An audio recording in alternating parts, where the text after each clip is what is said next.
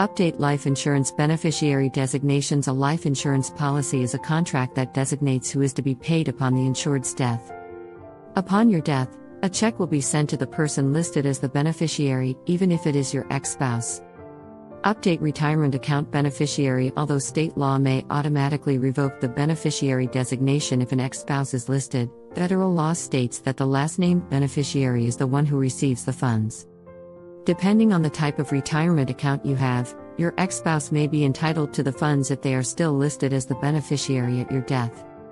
Create or revise estate planning documents. Review your decision makers or choose new ones, and make sure you change your trustee or successor trustee, your agent under a financial power of attorney, and your healthcare agent under a healthcare power of attorney. Remove your ex-spouse from your HIPAA authorization form. Name someone to manage any inheritance your minor child may receive. Remove your ex-spouse as a beneficiary of your trust or will.